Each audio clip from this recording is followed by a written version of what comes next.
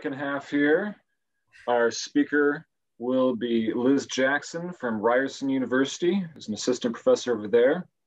Her research interests include the intersection of formal and traditional philosophy, epistemology in particular, the relationship of belief and credence, the nature of belief, a fair bit on faith and Pascal's wager, with which our paper today will be concerned. And we'll hear comments from Anne Jeffrey, who I'm told is ecstatic about what happened with men's basketball, college basketball. But aside from that, is an assistant professor at Baylor who works on virtue ethics, moral and rational development, and also has her hands in political philosophy, philosophy, religion, and bioethics. So take her away. Thank you. Awesome. Thank you so much. So I did put a link to a handout in the chat. I don't think anyone has joined since I posted that, so hopefully everyone can see that. Or wait, oh, just kidding. I only sent it directly to Adam. Hold on. let me redo that. Okay. I always get confused about who I'm messaging when and end up doing the wrong people. So hopefully everyone can see that now. I'm sorry. Good. Okay, sweet. So just wanted to say thanks to everyone for being here at the virtual SCP session. Really appreciate everyone coming. And then also thanks to Adam and Becca and Jose for organizing this session, and all just, I know it took a good amount of effort and organization, so we really appreciate that. And then also to Charity and Laura for an awesome first session. That was really great, and I learned a lot. So thanks to both of you. And then finally, thanks to Anne. Anne read my paper and gave me like extensive detailed comments on it beyond what she's just going to talk about today. So thank you so much, Anne. I really appreciate that. And I'm definitely looking forward to, our back and forth. And then the last thing I was going to say is this paper is actually eventually going to be forthcoming in the Monist, which it's a special issue on faith, hope, and trust, but it's not until 2023. So I have plenty of time to kind of incorporate feedback. So I definitely still working on it, making changes. It's actually kind of in its first draft form. So probably we'll have some major changes, including adding some stuff on virtue based on some of Anne's comments. Okay, so let's go ahead and jump in to the paper. So what I want to start off with is just a basic kind of philosophy 101 summary of Pascal's wager. So Pascal's wager is an argument that you should believe in God, essentially because there is lots to gain if you believe in God and God exists, and potentially lots to lose if God exists and you don't believe in God. And so I have the basic sort of decision matrix on your handout for kind of the most basic version of Pascal's wager, but the thought is this: look, if God exists, the value of believing in God is infinitely positive, sort of given the possibility of going to heaven, having a relationship with God, having union with God, those sorts of considerations. And if God exists and you don't believe in God, the value of not believing is infinitely negative, given the possibility of going to hell or being separated from God.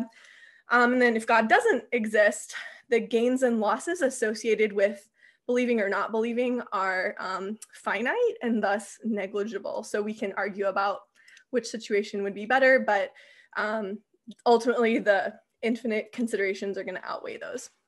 So this is a very rudimentary, very basic version of Pascal's wager, and there's many objections to it. And so I'm not going to address a lot of kind of the common objections, but if you want, I am happy to talk about those in Q&A. I wouldn't necessarily say I think I have a satisfying response to every possible objection, but I do think that a lot of the objections to Pascal's wager do fail. I just think we probably have to make the argument a little more nuanced than this one.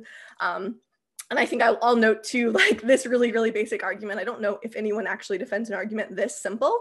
I think most people think you need some kind of nuances or distinctions made. But this is enough to work with, I think, for our purposes today. Okay, so what I want to focus on today is actually a specific objection to Pascal's wager. And that has to do with the motives involved in taking Pascal's wager. And so the thought is that taking the wager demonstrates bad motives, and specifically motives that God wouldn't be pleased with. And so you might cash this out and say, well, those who take Pascal's wager, they're simply motivated by like a fear of hell, or kind of like this selfish desire just to get these rewards of heaven. And then you might further say, well, then if you have these kinds of motives, this can't underlie like a genuine commitment to God or a genuine relationship with God. And further, God wouldn't be pleased with these motives. And so it's in a way self-undermining, because if you take the wager for these reasons, then it seems like the outcomes won't actually reflect what's on our handout, this decision table on our handout. And so the main thing I want to do in this paper is kind of offer a response to this objection. And I want to sort of respond to it in two ways. I first want to argue that taking Pascal's wager doesn't have to demonstrate these poor motives. And then I also, I kind of want to cash this out by basically arguing that I think there's a way of taking Pascal's wager that demonstrates either genuine faith or genuine hope that God exists. So a basic outline of the talk today, I'm going to first kind of clarify what exactly it means to take Pascal's wager and the kind of wagerer that I'm focusing on or interested in. And then I'm going to sort of pivot a little bit and talk about faith, like the nature of faith, what is it to have faith? And then I'm going to bring those two things together and show that the person who takes Pascal's wager sort of in the way that I'm interested in and the person of faith actually have quite a bit in common. And then I'll consider a few upshots of this. And then I'll consider a potential objection, a case where it seems like someone is taking the wager but isn't demonstrating faith. And then what I'll argue is that in that case, the wagerer nonetheless plausibly hopes that God exists. And then I'll talk about some upshots of that as well. Okay, so now we're on section 2, faithfully taking Pascal's wager.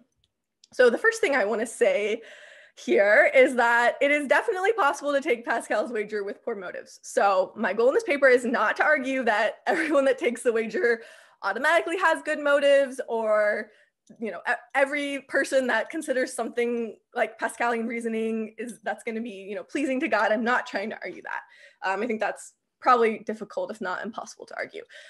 But what I want to do is I want to carve out a particular way of taking Pascal's wager virtuously and kind of explore and explain how I think that taking the wager can actually underlie a genuine and rational theistic commitment. So again, the goal isn't to argue everyone who takes Pascal's wager does so virtuously, but that I think it's possible to be motivated by something like Pascalian reasoning, but have virtuous motives. Okay, so I'm going to say a little bit more about what exactly I mean by taking Pascal's wager and what kind of mindset and attitude I have in mind. So taking Pascal's wager is roughly making a commitment to God, and this commitment is largely motivated by non-epistemic reasons. Okay, so I'm going to say a little bit more about that. So what do I mean by making a commitment to God?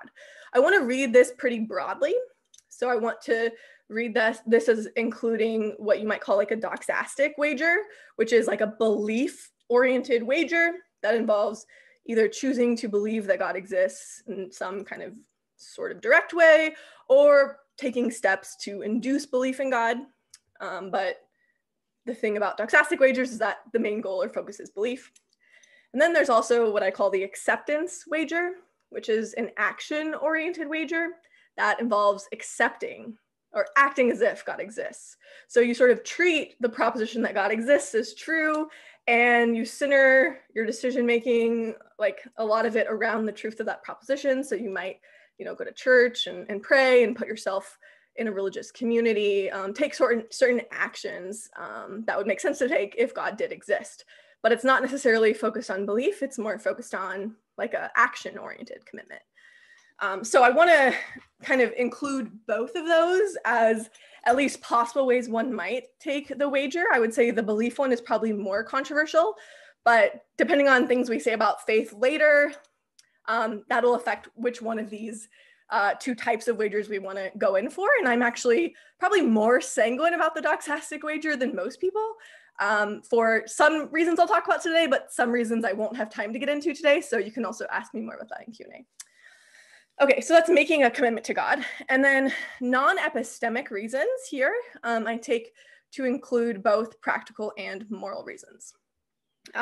So you might think moral reasons, that's sort of weird, but Mike Roda has a paper and a book on Pascal's wager and kind of gives some interesting cases where you might actually wager for example, the well-being of your friends and family, or you might wager because of considerations about what God would desire or require of you if God existed. And so I think I at least don't want to exclude the possibility of wagering for moral reasons, although it is traditionally cashed out in terms of pragmatic reasons. But I want to consider both of those today. And then I say largely motivated because I think an important lesson from some of the more classic objections to Pascal's wager, like the many gods objection and the mixed strategies objection, is that probability needs to matter, even if we're dealing with infinities. And more specifically, even if you have two possible like infinite goods you can get, that doesn't mean that the probability of getting either of those is just irrelevant to your decision. But like all else equal, you should go for like the higher chance of getting an infinite good rather than the lower chance. And I actually think this basic insight, it seems pretty basic, but it actually helps with a lot of the common objections to Pascal's wager, because things get weird when we involve infinities. And then I think people make certain assumptions about infinities, but I think those assumptions actually end up being pretty clearly false. So the overall lesson is that probability is a factor that matters when we're deciding whether we should wager and what we should wager on. It's not the only factor, but I don't want to say like it's all about infinities trumping finites and we just ignore probabilities. That's not the version of the wager that I'm interested in. Okay.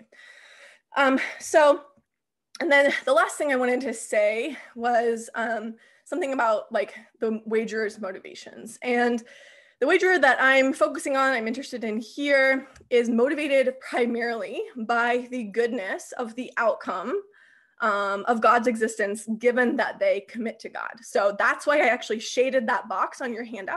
That is sort of the outcome the wagerer is focusing on and motivated by. And you actually don't have to like believe in hell for the wager to go through. You could also be an annihilationist. So that's one important note. But the mindset of the wager I'm thinking of is something like this. If God exists and I commit to God, this would be a very good thing. So if there was this like powerful good being that created the universe, this is someone I would want to pursue. This is someone I would want to have a relationship and someone that would be worth making a commitment to.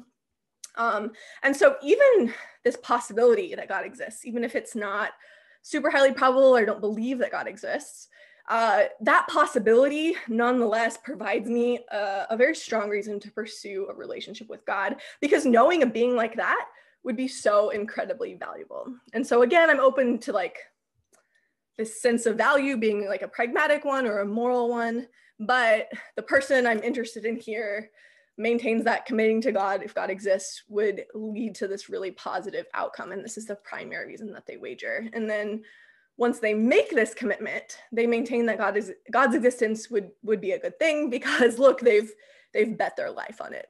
So that's kind of the mindset of the wagerer that I'm interested in. Okay, so now I want to move on to 2.2. And again, this is gonna seem a little bit disjointed, like I'm going to talk about faith, but then I'm going to in the next section bring these two together. So I promise it'll all make sense at the end. But I'm going to move to sort of talking about faith and some recent accounts of faith, and specifically addressing what's called propositional faith, so faith that some proposition is true. So I guess before I give our sort of first pass definition of faith, I want to remind everyone about the difference between these two kinds of mental states. This plays an important role in a lot of definitions of faith. So there's cognitive mental states, and these are mental states that have a mind to world direction of fit. These mental states often represent the world. They're often sensitive to evidence. So I'm thinking of things like beliefs, credences, probability beliefs. So if I believe it's raining, presumably I have some evidence that it's raining. I either see that it's raining or I check the weather or something. And then because the world is that way, my mind conforms to the world. So that's what I mean when I say they have a mind to world direction of fit. Then there's conative states or conative states. I actually don't know if it's conative or conative. So if anyone can enlighten me on that, that would be very helpful. But conative states have a world to mind direction of fit. So these would be things like desires or pro-attitudes.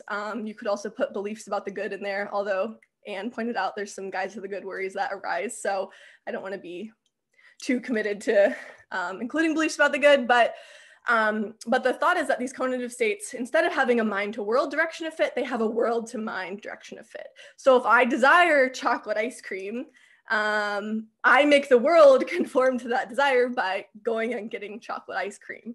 And so these cognitive and conative states kind of have different directions of fit. And I think on most views, the conative states are inherently motivational and the cognitive states, I guess, may not be. Okay, so that's kind of a distinction between two kinds of mental states that I think play a really important role in understanding faith. And so here's, using this distinction, a first pass definition of what it means to have faith. So the thought is this: S has faith that a proposition is true if and only if three conditions are met. The first is that she has a positive conative attitude towards that proposition. So she thinks if this proposition were true, it would be a good thing, or she desires that proposition to be true. She has a pro attitude towards that proposition, some kind of positive conative attitude. She also has a positive cognitive attitude towards that proposition. So she thinks that proposition is likely to be true. She maybe has a high credence in that proposition.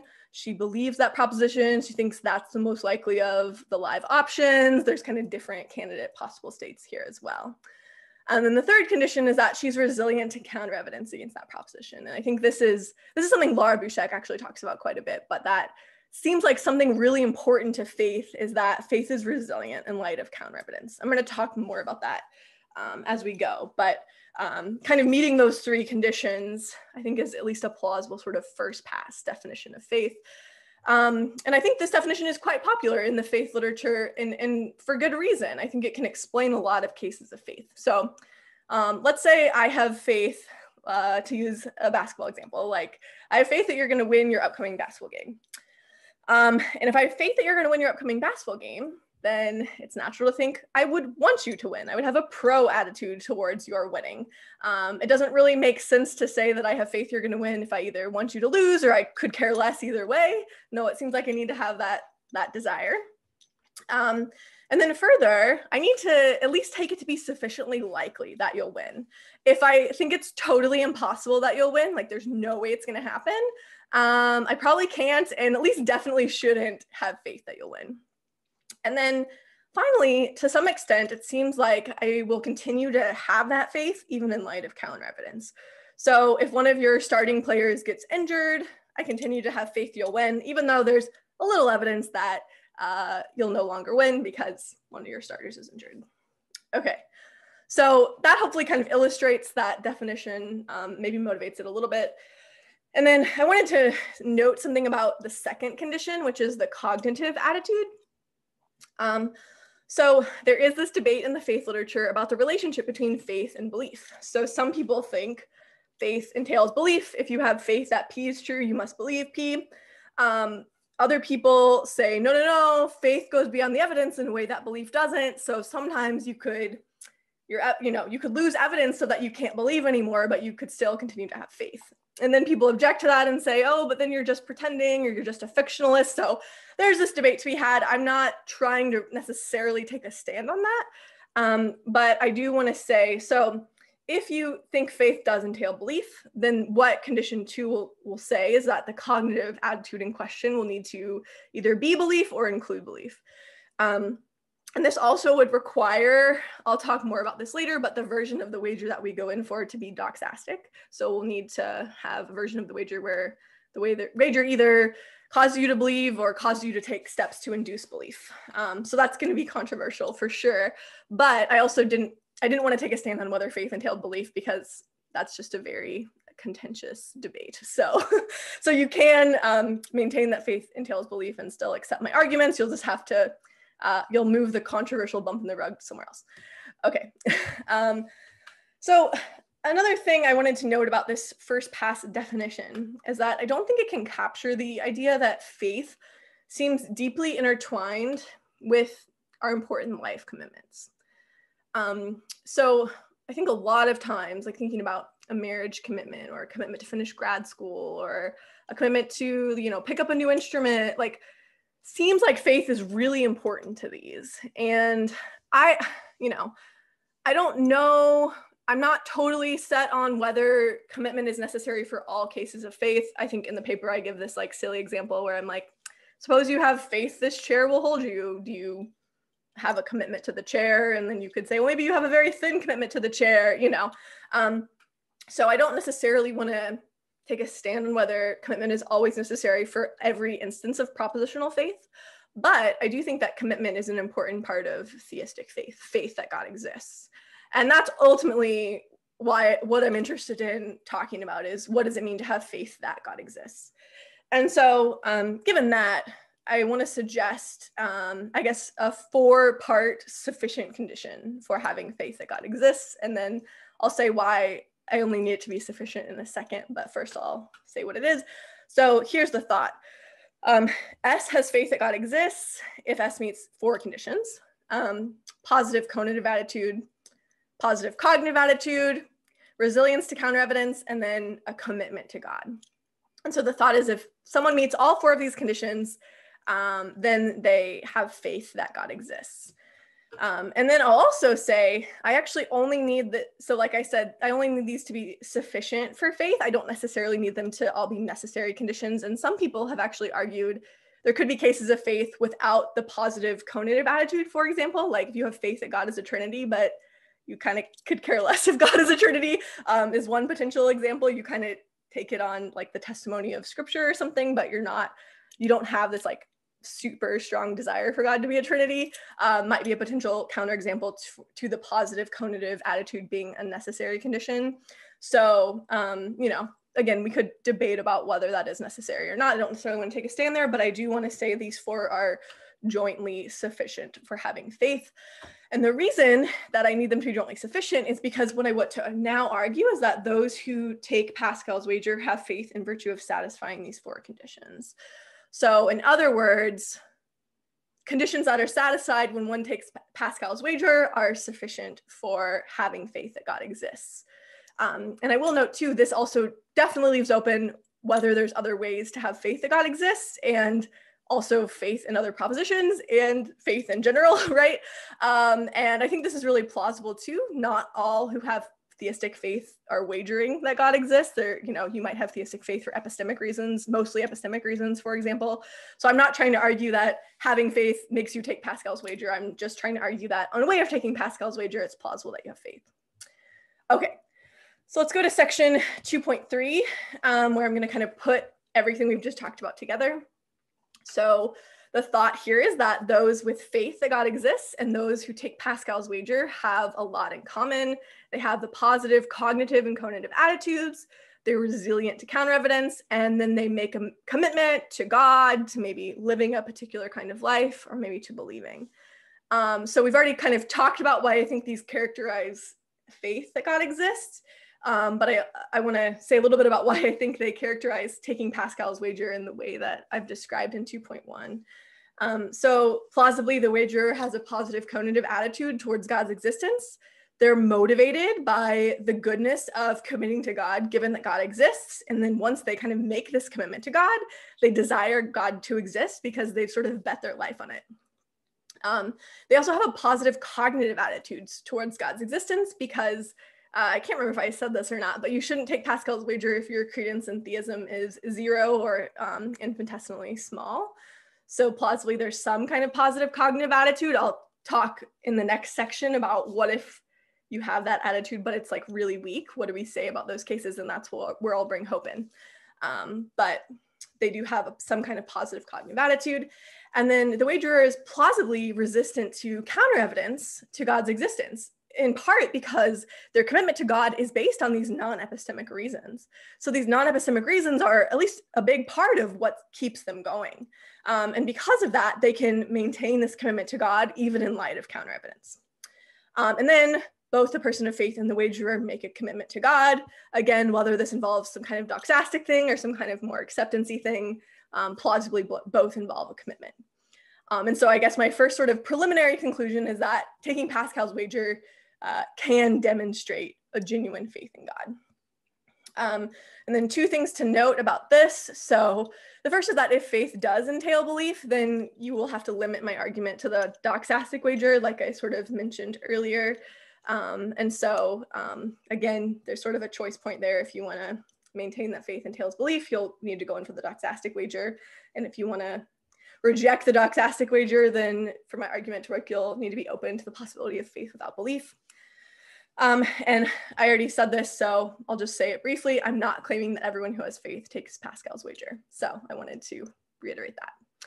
Okay, and I think there's two kind of really interesting upshots of this point. So the first is that I think this shows that it's possible to take the wager with virtuous motives, although Anne's gonna talk more about this, so I'm really interested to talk more about whether that's actually right. But the wager is motivated by the goodness of knowing God, if God exists. And I think because plausibly by wagering, they demonstrate faith that God exists, at least this seems like a pretty good motive.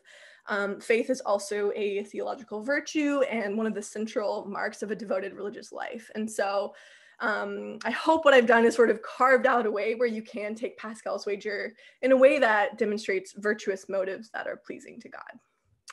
So that's the first upshot. The second upshot is that I think if taking Pascal's wager demonstrates faith, this can help with what's called the impossibility objection, which says, look, even if you're right that you should take Pascal's wager, it's impossible to, because, you know, we can't control our beliefs in the right way, or we just can't make ourselves that certain that God exists or whatever.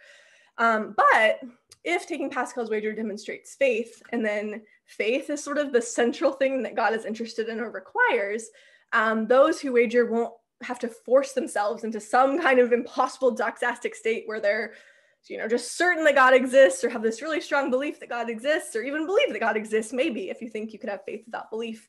But the commitment that results from taking Pascal's wager will actually be sufficient as it constitutes having faith.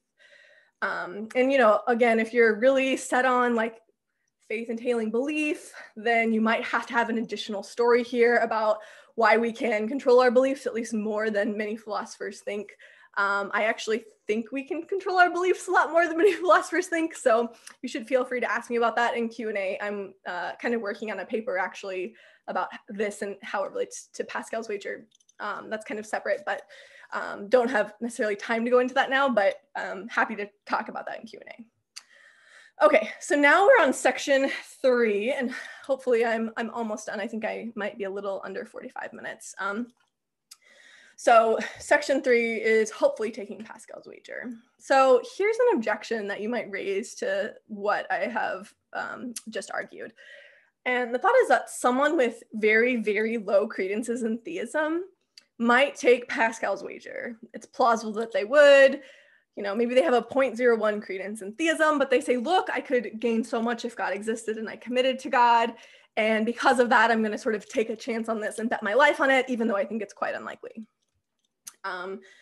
So if you have this low of a credence, it doesn't seem like, at least it's hard to see how you could have faith that God exists, because you think it's so much more likely that atheism is true, or, you know, whatever the rest of your possibility space is divided in between.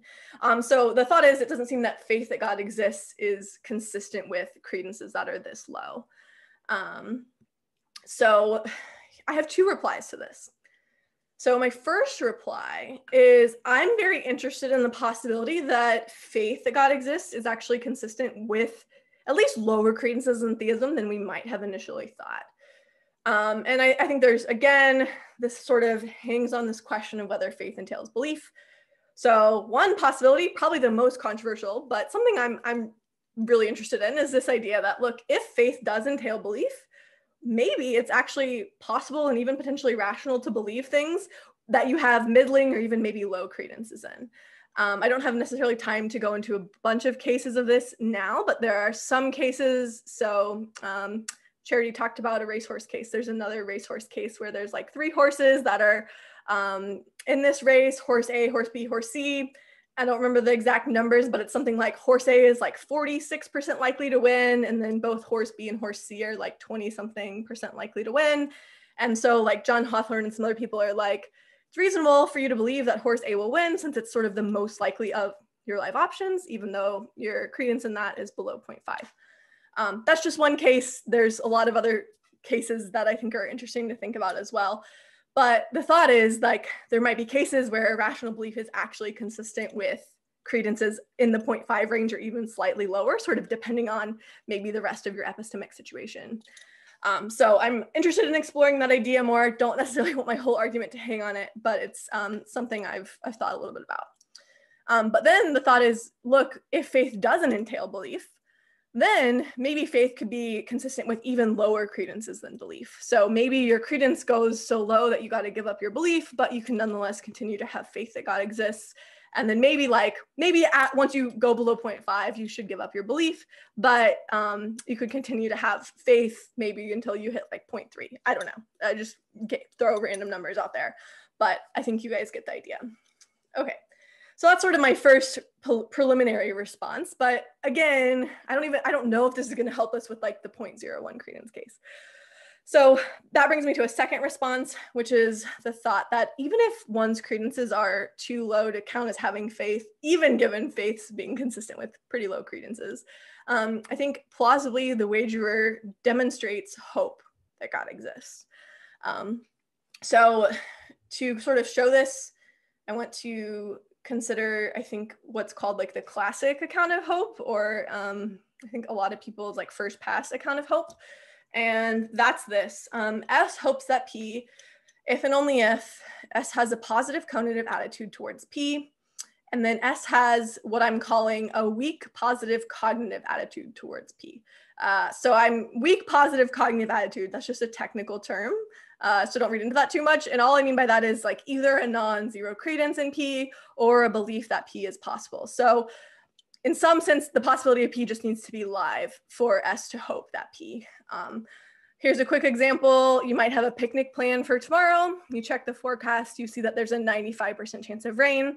You can nonetheless, even if you can't have faith that it will be sunny tomorrow because 95 is pretty high, it seems like you could still hope that it will be sunny tomorrow because you have that positive conative attitude towards P. You want it to be sunny tomorrow, and there's at least some chance it'll be sunny, even if it's a small chance. So that's a quick example. And then one insight that a lot of people have had, and I talk about this in a forthcoming paper, but it's definitely not original to me, is this idea that when you lose evidence, you can move from faith to hope. So remember I talked about this basketball case where I have faith that you're going to win your basketball game tomorrow. And then let's say not only does one member of your starting five get injured, but all of your starting five gets injured somehow, every single player. If all of them get injured, it seems like I probably should give up my faith that you'll win because all of your best players are not playing. But I can still hope you'll win. I still have the positive conative attitude towards you winning, and there's still some chance you win, even if it's unlikely. So I think when we lose evidence so that we can't have faith anymore, we can move to sort of hope. Okay, one thing I want to note, and maybe I won't talk too much about this because I'm already going longer than I thought, but so the standard view of hope has these two conditions. There are some puzzles in the hope literature. So two of them are, one is what distinguishes hope from despair. They look similar in certain respects, a despairing person and a hopeful person. So how do we distinguish these two mindsets? And then the second puzzle is, how does hope have this extraordinary motivating power in difficult circumstances, like surviving a really serious illness or even surviving like a concentration camp or something? And so because of these two puzzles, people do add a third condition, maybe sometimes a fourth, but normally just a third condition to the definition of hope to try to help with these puzzles. So just very briefly, Mirov argues that hope involves an attitude towards some kind of external factor, and that is the realization on which the realization of the hoped for end causally depends. And then Calhoun argues that hope provides some kind of phenomenological idea of the future. Martin argues that hope's cognitive attitude provides this justification for a certain set of attitudes and emotions. And then Chignell has this focus theory of hope, where hope involves some kind of special attention that's paid to the hoped for outcome. I'm not going to go into the details of all these accounts because I don't think they're super important for our purposes, but the main thought is that on all these accounts where they add this third condition to what it means to hope, I think the person, the wagerer that we're interested in is going to meet that condition. So for Mureb's external factor, the wagerer's external factor is God. And in fact, Mureb gives that as an example of hope. God could be that external factor that the hope depends on. For Calhoun's view, hope provides this phenomenological idea of the future, and I think this can be explained by the long-term commitment that the wagerer has to pursuing a relationship with God. For Martin's account of hope, hope provides this justification for certain attitudes and emotions. And look, I think hope can justify this long-term commitment to God. I actually have this paper, this forthcoming paper, or I spell this out in a lot of detail. I don't think hope can always justify a commitment to that proposition in question, but I think especially in the case of hoping that God exists, very plausibly it can in a lot of cases. And then on Chignell's focus theory, hope involves special attention to this hope for outcome. And that's kind of what our shaded box represents, this special attention to focusing on the goodness of the possibility that God exists when you commit to God. So I think plausibly, I know that was kind of quick, but I think I can make sense of these third conditions that are often added to hope and argue that the wagerer meets those conditions. So that brings me, I think, to my ultimate and final thesis, and that is if one takes Pascal's wager, then kind of in the way that I described in section 2, then one either has faith that God exists or hopes that God exists. And I think in this, the wager exemplifies virtuous motives, and I don't automatically think that taking Pascal's wager means what you do, isn't pleasing to God or whatever. And then the final thing I wanted to briefly address is sort of, given my appeal to hope, can this help with the impossibility objection, the idea that taking Pascal's wager is impossible because, you can't force yourself to belief or whatever. And I think this is related to the question, like, what is the soteriological status of those that hope that God exists, right? And I think there's 4 things I just want to note in response. So the first is that going from completely uncommitted to God to committed to God and hoping that God exists, I think raises the probability of, salvation, experiencing the beatific vision, being united to God. It's really hard to know exactly what's required for salvation anyway. This is the subject of a ton of theological debate. A lot of people are universalists. So, I think it at least raises the probability. And then related, a second reply is that I think believing that God exists is very likely not necessary for salvation in all cases. Consider like young children that die before they have the concepts of, God, and so they can form beliefs about God. I think it would be very wrong to say that, they can't be saved. So that's second reply. Third reply is that the wagerer may not just be motivated by salvation. I'm very open to the idea that someone might wager for like pre-mortem benefits before death, moral reasons, those sorts of considerations. So I'm not committed to someone just wagering to get salvation.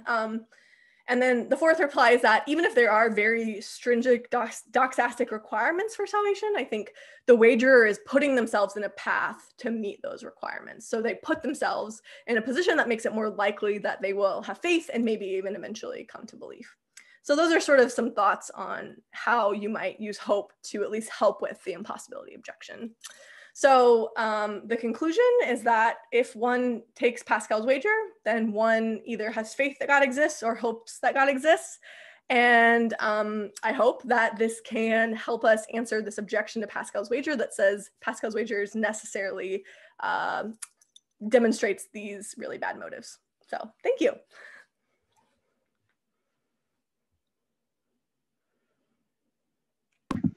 All right, thank you so much. And we have comments from Anne whenever you are ready. All right. Awesome. Just want to reiterate what others have said. Thank you to Adam and Josh and Becca for organizing, and to Charity and Laura for the great exchange, and all the participants who jumped in with questions. And thanks so much to Liz for her paper, which was fun to read. Liz's arguments in the paper are like her moves in basketball. They pack a punch. So I was very tempted to wear my Club Balla shirt. There's going to be a lot of basketball referencing today, and I would wager that you know why, given that I'm coming from Baylor. Okay. More seriously, though, in the paper, Liz is addressing what I think is one of the most serious normative objections to Pascal's wager, which is that the wagerer acts with morally bad motives in taking the wager. And of course, as an ethicist, I find this kind of objection like more compelling than some of the other ones that are maybe talked about more. So I really appreciated her giving attention to this objection. And I also think that the strategy here is novel and promising. So let me just recap. The objector says that wagerers act from selfish motives, like the desire to escape hell or get the rewards of heaven for themselves or something. And Liz argues that people can take the wager in a way that demonstrates virtuous motives, because either the wager exemplifies the virtue of faith or they exemplify the virtue of hope in God. So certain wagers are going to meet the conditions for having faith in God's existence. And faith is a virtue, so the wagerer acting from a faithful motive displays a virtuous motive rather than the morally bad or selfish one. And other wagerers are going to meet conditions for hope in God's existence. And hope is a virtue too, so the wagerer who acts from hope displays another sort of virtuous motive rather than a morally bad or selfish one. And most of the paper is dedicated to showing precisely how a wagerer could meet conditions for having faith or having hope.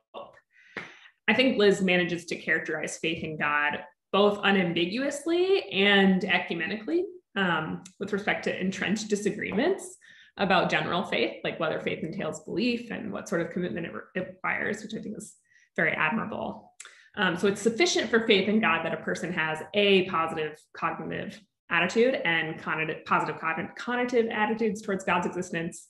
The person's resilient to new counter evidence to God's existence, regarding God's existence, and the person commits to God. Plausibly, this wagerer has, the wagerer has positive conative and cognitive attitudes towards God's existence, along with resilience in the face of counter evidence and a commitment to God, whether it's just doxastic or acceptance, living as if God exists, right? And if this is true, then straightforwardly, the wagerer is going to meet the sufficient conditions for having faith that God exists on the very like ecumenical picture of faith we got. And then the line of reasoning runs parallel in the case of hope, only here the cognitive attitude in question is permitted to be weaker. And again, to just reiterate, orthodox theories of hope just require the hoper have a positive conative attitude toward the hoped for outcome and a belief that the outcome is possible. So a wagerer has probably more than what's needed for hope, but at the very least, many wagerers will have what's needed for hope, even if they don't have what's needed for faith. And if we reject the orthodox view of hope and we take some extra condition, probably the wagerer is going to satisfy this extra condition too in virtue of like their commitment to God. So I think that in these arguments, Liz articulates connections between this burgeoning contemporary literature on faith and hope and the literature on Pascal's wager, which is by itself a worthy contribution to both discussions. So I enjoyed that. But let's recall the goal of the paper is to defend the wager against this normative objection that wagering is somehow morally defective. So what I'm going to invite Liz to say more about is the connection between, on the one hand, the attitudes of faith and hope, and on the other, the virtues of faith and hope. So in the paper, Liz says, faith is a virtue, and so the person who wagers from faith can have virtuous motives. And this inference looks pretty straightforward. But I think if we dig a bit more into the conceptions of hope and faith as virtues, we're going to find a need to build a bridge between the virtues, faith and hope, and the attitudes of faith and hope on the contemporary conceptions. And it's going to be once this connection is established that we can securely say the wager is virtuously motivated, but not until then. Okay, so I'm going to run through a couple of like bridging premises that we might supply here. They're just like preliminary ideas that I'm offering to Liz, and then some worries about how well they would work. Okay, so imagine first that we say having the attitudes of faith and hope in God just is having the virtues of faith and hope, because what makes faith and hope virtues is their objects. Right? What distinguishes the mere attitudes from the theological virtues is that the object is supposed to be God. So if we use this sort of bridge premise, The only gap that remains is to say that the attitudes somehow have sort of stability that are characteristic of virtues. And I was just going to note that in more recent literature on virtues, it's become pretty standard to hold that virtues are cross-situationally consistent and temporally stable. So those are the features that faith and hope are going to need to have, the attitudes are going to need to have, even if their object is God, in order to qualify as virtues in like the contemporary sense. So someone who is like honest at work, but at home seems to lack honesty, doesn't have like the cross-situational consistency, or doesn't meet that requirement on having the virtue of honesty, according to like Christian Miller's recent book, for instance. So consider the following scenario to illustrate how this might work in the faith case. So Christina, my friend Christina, meets the conditions for attitude of faith in Baylor men's basketball. She believes that she has faith that they're going to be national champs. She has faith on Saturday night that they're going to win the national championship on Monday. She's got a positive conative attitude, positive cognitive attitude towards their winning. Her faith is resilient to counter evidence. Gonzaga plays a great game on Saturday night, and she continues to have faith that Baylor's going to win. She's committed to cheering them on, and she makes a wager on Baylor's winning.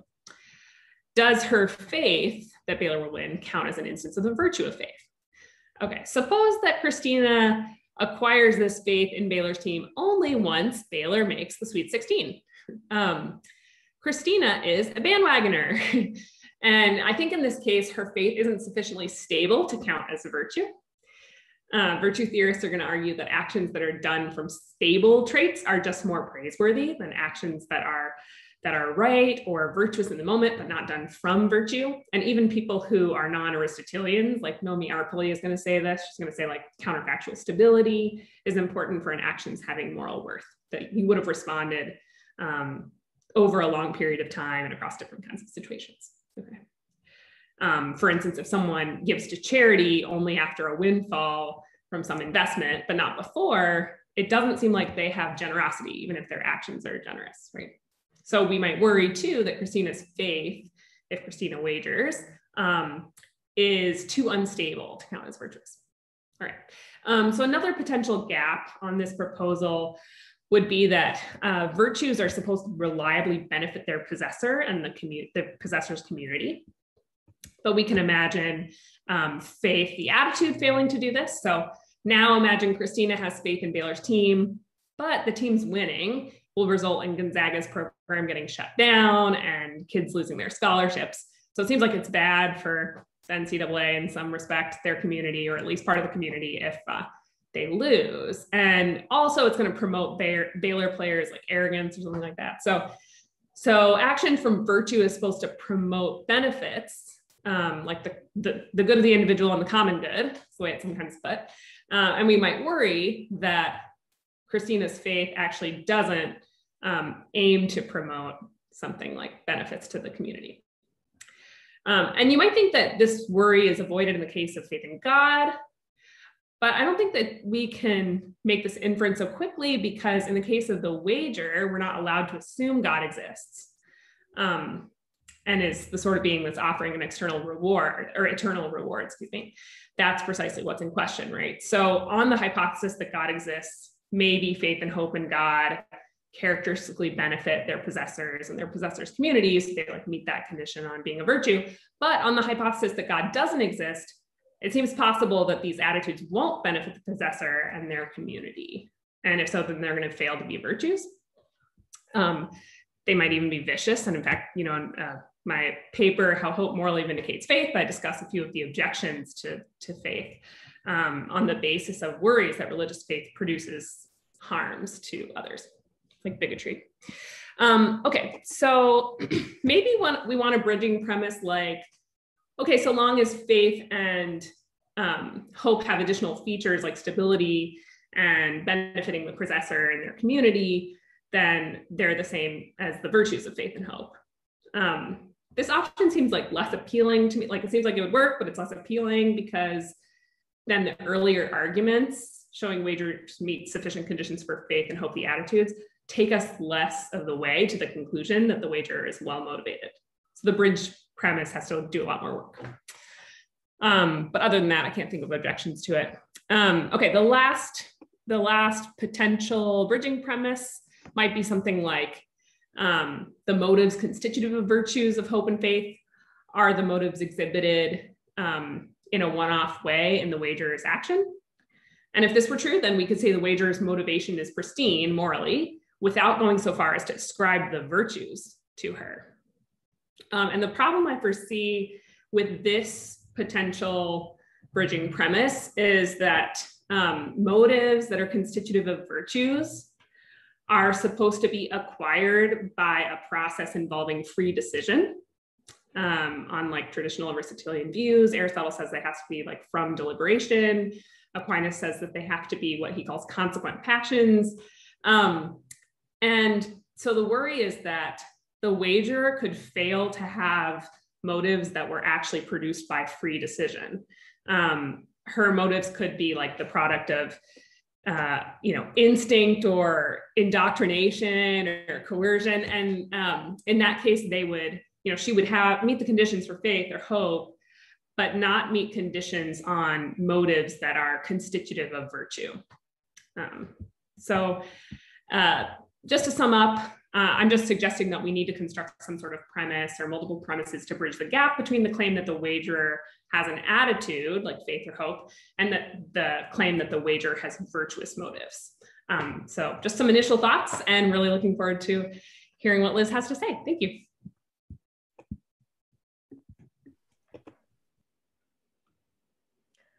Thanks, Anne. I'm so excited Anne was my commenter because I think she just really fills in gaps for me in this argument where like she knows a lot about motivation and about virtue ethics, and those are like, I'm not a virtue ethicist, and so it's been really valuable. We've actually had a little bit of an email exchange too, and she's pointed me to a lot of really helpful literature. So maybe I'll just say first, thanks so much, Anne, and then also I definitely want to add like a section or maybe a subsection where I just talk more about how this connects to contemporary accounts of virtues, which I need to learn more about. And I started learning about in preparation for this, but I still have a lot of reading to do. So I'll give a couple like potential things I might say in response, but this is something I want to kind of think more about and definitely incorporate into my argument once I do my homework on the reading. So okay, so I wanted to kind of maybe respond a little bit to each of Anne's 3 points, just really briefly, and then say like 2 more things. So I think I'll be less than 5 minutes probably. So the first, I think, potential problem was like the wagerer might not demonstrate virtues because the virtues are stable in a certain way, and it's not guaranteed that like faith or taking Pascal's wager would be. But I guess my thought was like, I think it maybe depends on how we want to exactly cash out the commitment component. But I do think there are plausible ways of cashing out this commitment component that will give us quite a bit of both situational and temporal stability. That is kind of part of what I think when we say faith is resilient in light of counter evidence. I think that's part of what we want to be getting at, is this idea that there is some kind of stability, even in light of counter evidence across times and across situations. So I think part of maybe how I could respond to this is just maybe by being a little bit more clear about what I mean by this long-term commitment, or what it means by faith being stable in light of counter evidence. But I do think maybe here, like, kind of bolstering up that commitment component could help with the stability, because I would like there to be an element of stability there for sure. So the second thought was about whether virtue sort of reliably produces, so virtue is supposed to reliably produce goods for individuals in their communities. And then the question is whether the cases of taking Pascal's wager in a way that demonstrates faith would produce those goods. So this is something I think I just want to kind of learn more about, like the literature on this and like what people say. And I think kind of the big question is like, how do we measure value for yourself and your community? And like, kind of in the decision theory framework, it's often measured in terms of expected value, right? And the thought is that the expected value of believing in God is higher than not believing. And, you know, I haven't answered a ton of objections to the wager, but if I had, that's kind of the thought that's kind of behind, like that drives a lot of the versions of Pascal's wager. And so I guess I'm wondering, like, how is that value measured? Could expected value play that role? And then, you know, you might want to get in the community component, we might want to think more about some moral versions of the wager. Maybe those could help with the community component. But I'm interested in cases where, yeah, like maybe there are some minor bad effects. Maybe there are cases where being religious leads to bigotry, for example. But what if there's still some kind of net good? Like, would that count? Would that be sufficient for it being a virtue? And I am interested too, and Anne kind of mentioned this, but this idea that, you know, even if like faith in a basketball team would lead to bad effects. And I think too, like the value of faith is so dependent on the object of faith, right? And so there are clearly cases of faith where it would just lead to terrible effects, right? But Anne hinted at this idea that maybe if we sort of hone in on faith in God, maybe some of these, you know, the basketball case, it might be like, yeah, there could be some really bad effects, but like with faith in God, yeah, I don't know. I guess I think maybe some, you know, it can help to kind of focus really specifically on that case in particular. And then the final thing Anne mentioned was that virtues are acquired by free decision, and faith or taking Pascal's wager may not be. And I think I just want to kind of think more about this because, yeah, again, a lot of this kind of virtue ethics stuff is new for me. But I do wonder if it's plausible that, like, in the cases I'm thinking of, the wagerer does make some kind of free decision because they're weighing costs and benefits, and they're going through potentially even something like a, you know, decision theory calculation. And again, I'm saying they're focusing on this case where it would be so good if they committed to God and God existed, but it doesn't seem like a case where someone's just like brainwashed into believing. They're being motivated by a certain outcome. And so I wonder if I could tell a story in which the wagerer does make a free decision, at least in the cases that I'm interested in. That wouldn't mean that everyone with a religious faith always makes a free decision, but when you're kind of wagering on God, I think it's plausibly associated with free decisions. So I'm interested in thinking more about that. And then two more quick thoughts. So I'm interested in the idea that taking Pascal's wager, if taking Pascal's wager is a way of demonstrating faith or hope, I think that is actually kind of an interesting result in and of itself, even if faith isn't a virtue. So one thing I want to think more about is, you know, whether it's a virtue or not, it might still be associated with, you know, certain goods. It might still be a good thing to have faith. And maybe you could even have faith acting from faith can be a good motivation, even if it's not explicitly meeting all the conditions for being a virtuous person. So I want to include a discussion of virtue in my argument, but I still think there could be something interesting there, even if I can't get that bridge principle quite right. So I wanted to say that as well. And then the last thing I wanted to say is that I think it's possible that, especially in certain paradigm, you know, so if certain paradigm cases of faith, so if faith that God exists isn't a virtue, it's like, at what point do we revise our understanding of what it means to be a virtue rather than revising our understanding of what counts as faith? So I'm wondering if, like, does all virtue really have to be by free decision? Like, maybe there are cases where, you know, someone's just brought up with tons of evidence for God's existence and just has faith in God their whole life and never really makes that free decision. Like, maybe that's a case where we should actually, like, modus tollens it and be like, well, maybe you just don't have to have that for it to be a virtue. So I'm interested in both those possibilities. One, whether my argument's interesting, even if I don't make claims about virtues. And then two, whether we might want to revise our account of what counts as a virtue rather than our account of faith or hope. So all of that to say, I thought these were really great comments and lots of stuff I need to think more about. So again, thanks so much, Anne. I really appreciated it. Awesome. All right. So Laura's at the plate and Mike Ray's in the batter box. I thought we were on basketball metaphors. I can only handle one sport. Anyway, you guys are beyond me. Thank you, both Liz and Anne. I thought that was super illuminating. This is a small question, and it's about the role of virtue. I thought the worry with taking Pascal's wager from bad motives was, at least first and foremost, that God wouldn't like it. And so it just wouldn't work. So why aren't you arguing, or are you arguing, that it's possible to take Pascal's wager from motives that God would like rather than from virtuous motives? Oh, yeah, sorry. I'm trying to like take notes. I guess this is recorded, so maybe I don't need to, but yeah. No, that's a great question. And I think this sort of relates to maybe that fourth point I was mentioning, which is like, how interesting would this argument be even if I didn't make claims about virtues? And yeah, I feel like I'm gonna sound potentially naive because I'm still like learning like what like about the motivations literature, like what is good motives, what is bad motives. And I do think that virtue ethics gives us an account of good motives, but maybe part of what's behind your question is that need to be the only account, and couldn't God be pleased with motives even if they're not like the ones that contemporary virtue ethics tells us that are good? So yeah, I'm very open to that move, and I guess yeah, I guess I intended that to be at least in part my response to Anne, but maybe there's a challenge there as well, which is maybe I should think more about what God would require and like less about contemporary virtue theory, and then maybe if I thought about that, there would be some gaps in my argument that would be revealed.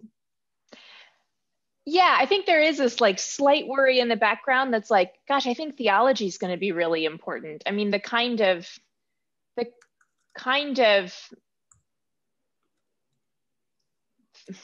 whatever you need to have salvation. I think the claim is that it's like taking Pascal's wager could really get you that, or at least could get you closer to it. And that was kind of coming up at the end. And I think that is a sort of properly theological claim. It doesn't strike me as having much to do with the virtues.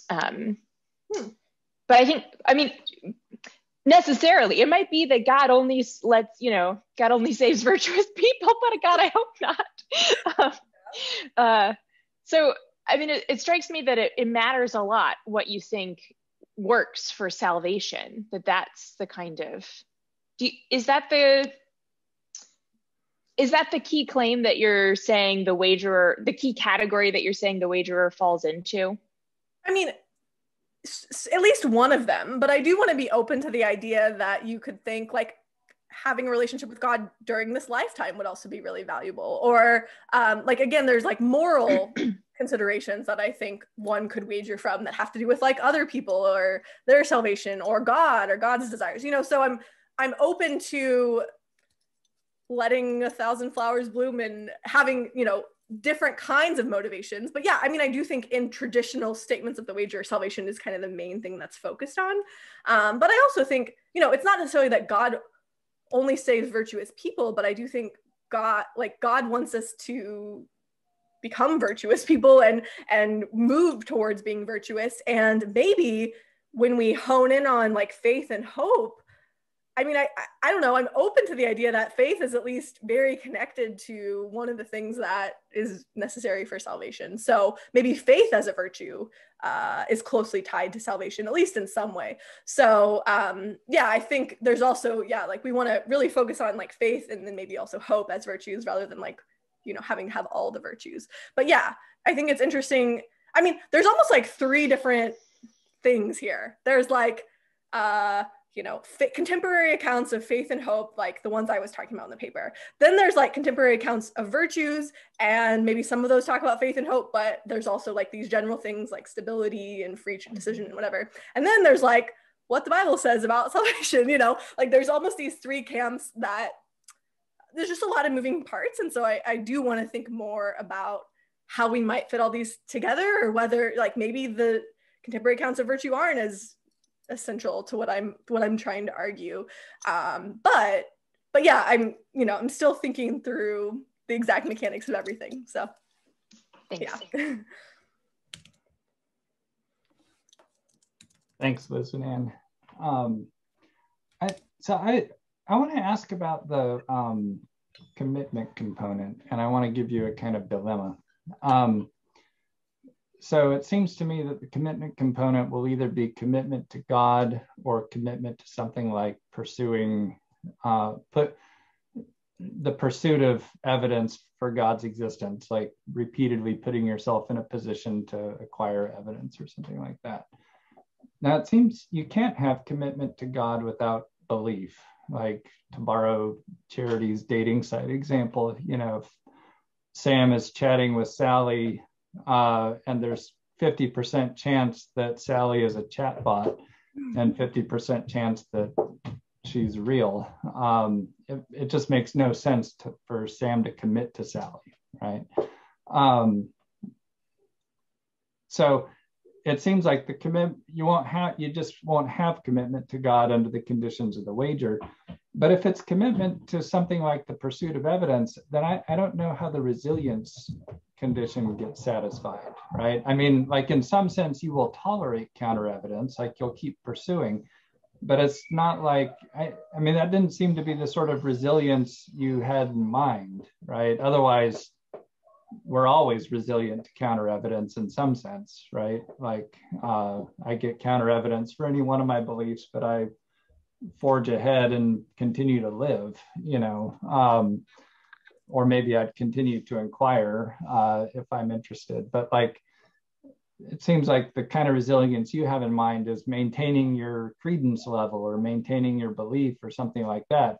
But if all you're committed to is the pursuit of evidence or the pursuit of truth or something, it doesn't really make sense necessarily to be resilient to counter evidence in that sense, right?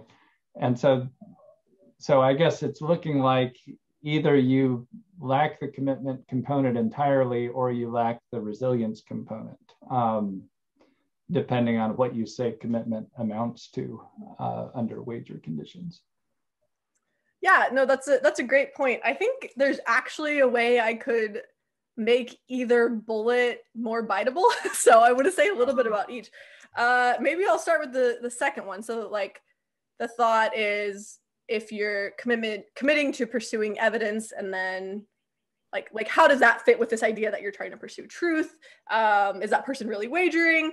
And I think one thing that is really helpful to think about here, so Laura Bushak has a paper that's forthcoming called A Faithful Response to Disagreement. And she has this really interesting model that I think is really cool, which is like, if we're interested in certain epistemic benefits, including truth, and in fact, you can actually do this in terms of someone that's just interested in truth, there's actually really important benefits of like continuing in certain like especially like these central life commitments, like moral beliefs, political beliefs, religious beliefs.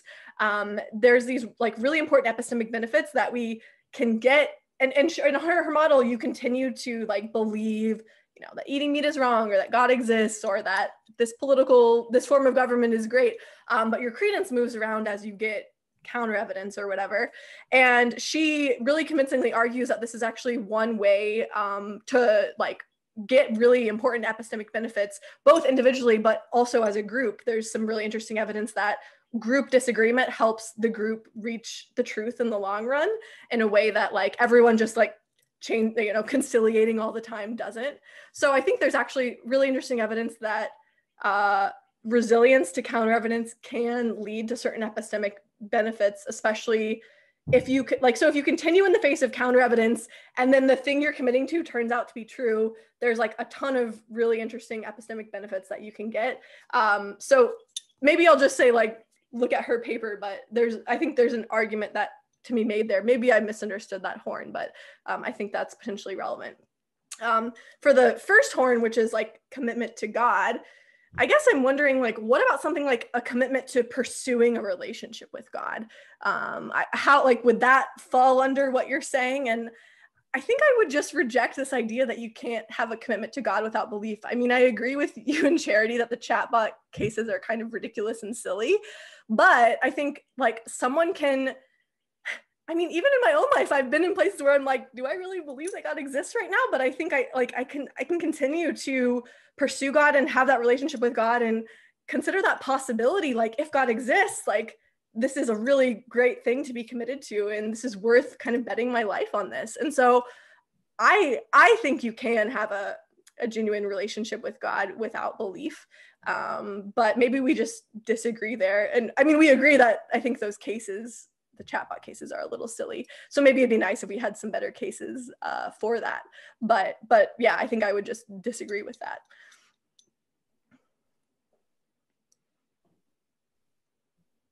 Charity?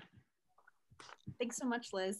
I don't know that much about Pascal's wager, so I could be misunderstanding the objection, but the way I understand it, it seems like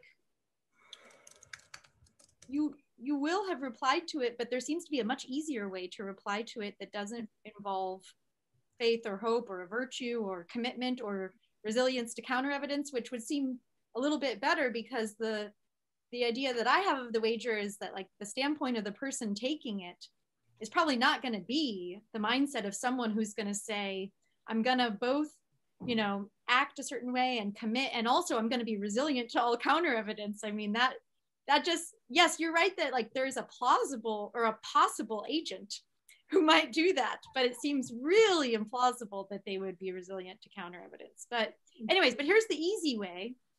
So if the objection is that you take the wager out of bad motives, where the bad motives are being motivated by fear of hell or a selfish desire to get the rewards of heaven. I mean, one thing, note, for that to be your motive, we would need to say a little bit more about what God you're wagering on, and it would need to be a God that you think is going to send people to hell or send people to heaven.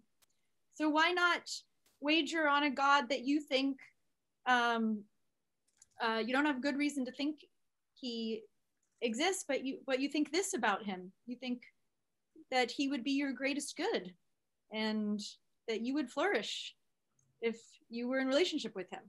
Stop. You know, like, that's all you have to have is basically the positive conative attitude, thinking God's existence would be a good thing, thinking it would be a good thing for you, which, yes, you could call that a selfish motivation, but I think that's a motivation God would be pleased with. And that's all, that seems to be all you need. So why isn't that enough to reply to the objection? Yeah, no, that's great. I do think in that case, you would probably need like what I called a weakly positive cognitive attitude, because you wouldn't want to say, like, it's impossible for that kind of God to exist. But I think in like, you're actually kind of describing sort of what I think it might look like in the case of hope, where you're really just kind of meeting these two conditions. So yeah, I do think, like, there is a lot of robust maybe things involved in the definition of faith. And I'm really open to this idea that someone could wager in the way you're describing in a hopeful way. So I think I basically agree with you. And maybe, I mean, I guess, like, two things to say. Like, one is, like, maybe I am going a little bit beyond just replying to this objection in the paper, and maybe I need to frame it slightly differently, where I say, like, this replies to the objection, and I think, and I want it to be more than just an existential claim, like some possible agent does this, but, you know, I think, like, you know, how do I set this up in a way that's not everyone does it, but not just one person, you know? So that is tricky, but I do think it's going to be a relatively natural maybe way of taking it once you kind of have the mindset that I'm describing, like, in that section too.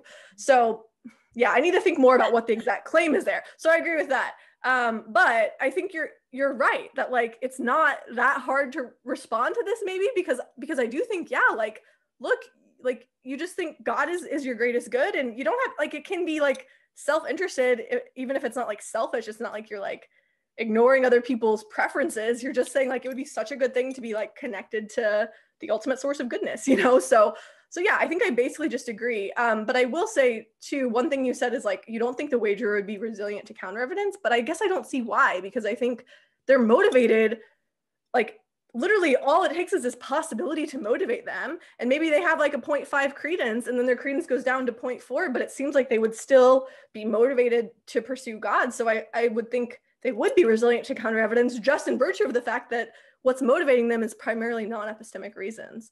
So I do think they would be resilient to counter evidence, but I think I also agree with you that you could probably reply to the objection in, like, on a much thinner account of of what's required. So yeah, so just one quick follow-up, and this was something that I was sort of going back and forth throughout, because it seemed like the way you were setting it up was not something empirical, like people in fact are motivated to take the wager out of these bad reasons, but you know, in the abstract, you wanted to say something stronger, like many who take the wager have genuine faith, but that would be an empirical question.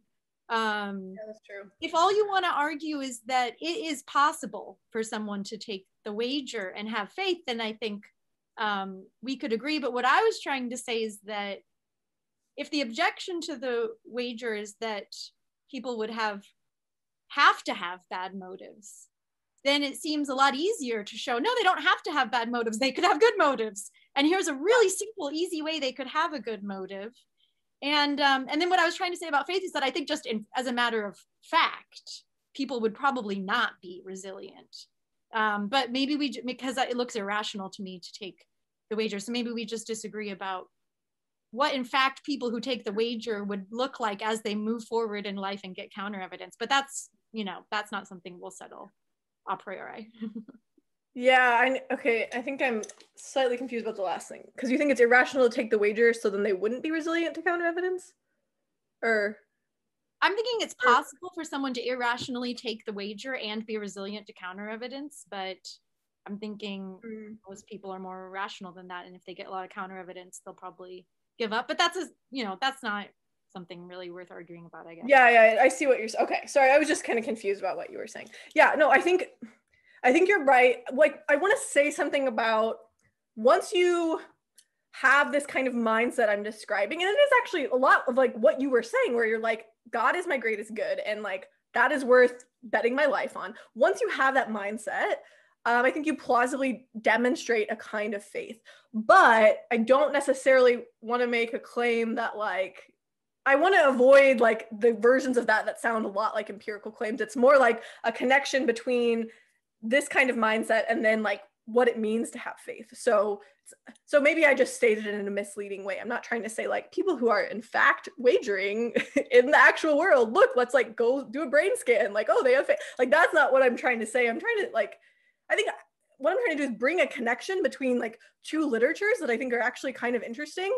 And it kind of connects like two of my research programs too, because I'm like, actually, this is really interesting, like faith's resilience in light of counter evidence. You can actually cash that out in terms of like, look how good it would be if God existed and I committed to him, which starts looking like Pascal's wager. So part of it is also just me realizing like, hey, a lot of this is about the long-term rationality of religious commitment in a really interesting way. But I think you've given me a lot of things to think about in terms of like framing and maybe making some claims stronger and some claims weaker. So anyway, I appreciate it. Well, there's at least one more person in the queue who wants to, so Anthony Rowden. Yeah, thanks Liz for your talk. I wondered, just talking about virtues and stuff like that, and some of the, taking Pascal's wager for probably wrong reasons. I was wondering how your paper would interact with maybe some skepticism about understanding what motives God wants for taking the wager, or if there's some sort of like, like expressing some kind of skepticism about, discerning what God's motives would be for wanting us to take the wager, or whether they're good or bad, or that kind of thought, if you have any ideas there. So maybe like, is this like kind of like a skeptical theist thing where it's like, well, we don't know what God would want? Is that kind of what you had in mind, or? Yeah, a little bit like that. Yeah, no, I mean, yeah, I think this also relates to like some of Laura's comments about like there being a lot of kind of theological questions that are intertwined with a lot of things that I'm saying. So I do think I'm helping myself at least to some assumptions about what motives God would want. And I want to think more about to what extent is that, how connected is that to like contemporary virtue ethics? So yeah, I think, but I am assuming that we're not totally in the dark about that. And I would like to think that that's consistent with some maybe like weaker versions of skeptical theism, but I have worries about really strong versions of skeptical theism that say like we can know almost nothing about God's motives.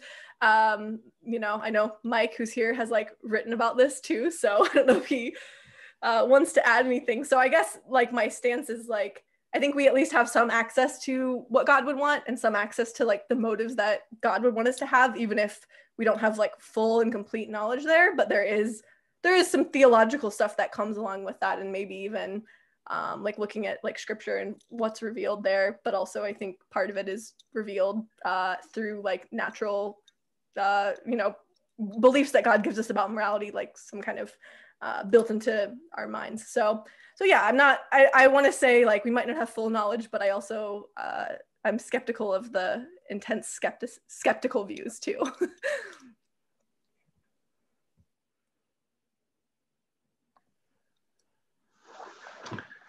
All right. Is just wanted to scan to see, did anybody want to get in the queue who did not put themselves in yet? This kind of last call.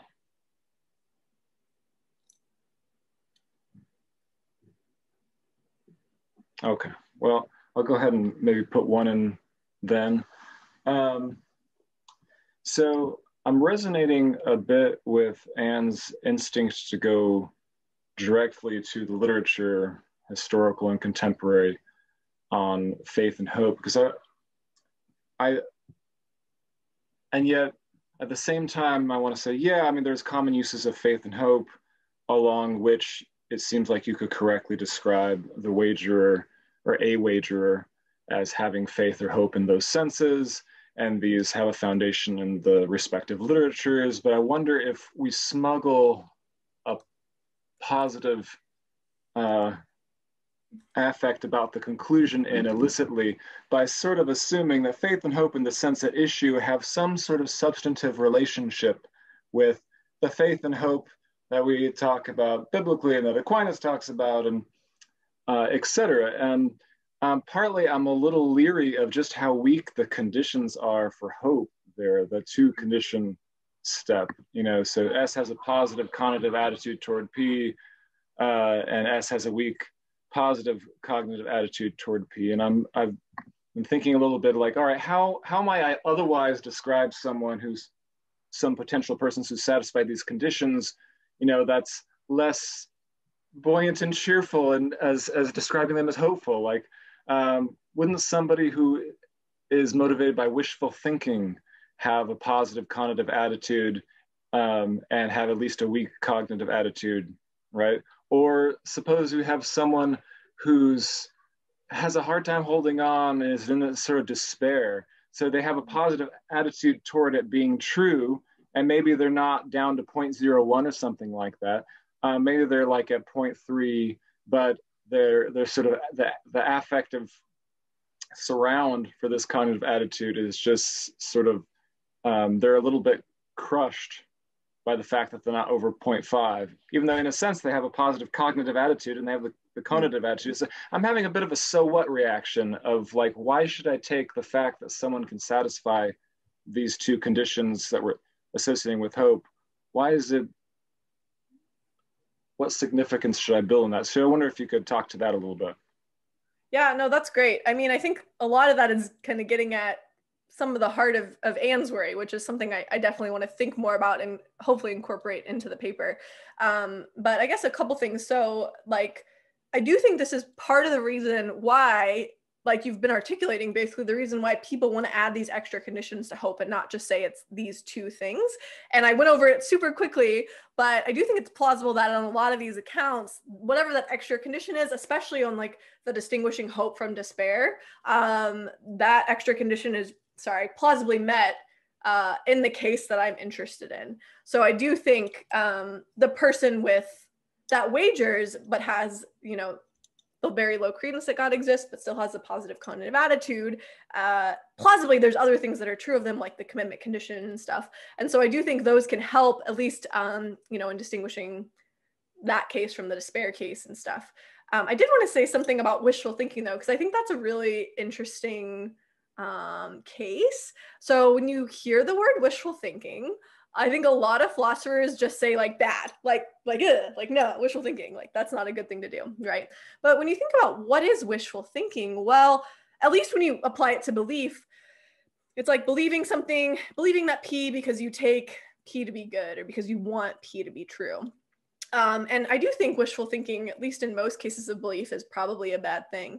But it's really interesting to actually think about like wishful faith or like wishful hope, because it's actually a lot less obvious that like hoping that P because you want P to be true, or you take P to be a good thing, or like even having faith that P because you want P to be true or take P to be a good thing.